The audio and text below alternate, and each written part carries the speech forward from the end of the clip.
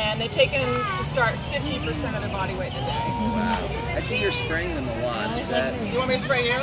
It's really hot. Yeah, that would be awesome. Yeah, thank you. We're working on climatizing these guys right now, as well as getting them used to being seen by a bunch of people.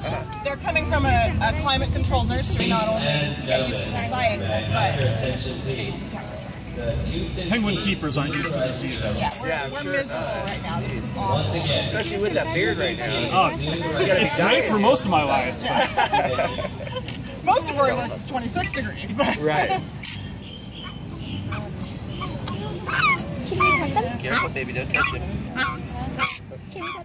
We can't touch. If they want to come up and check you out, that's their decision, but we're not going to pet right now. This is their first time ever meeting a group of people this size, so we're trying to keep it as positive as possible. don't reach out to him, okay? See, Don't put don't anything in touch. his mouth, okay?